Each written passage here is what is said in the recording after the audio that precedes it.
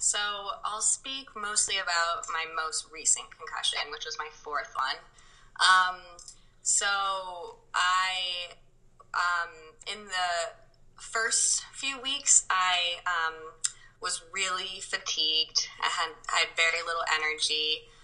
So I slept most of the day, except for when I went to doctor's appointments. And I was really dizzy all the time and like felt sort of like I was on a boat and like unstable and I was like moving. That's how it felt.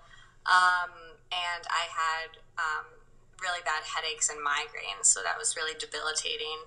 And I also was really sensitive to light and sound, and especially in the first like 2 or 3 weeks, I was like really emotional and felt like I couldn't control my emotions, and I sometimes would like get really sad and just be crying uncontrollably, or I would be really irritable and like get angry and like snap at someone in my family.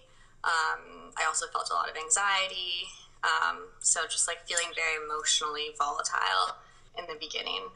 And then the symptoms that really like persisted for me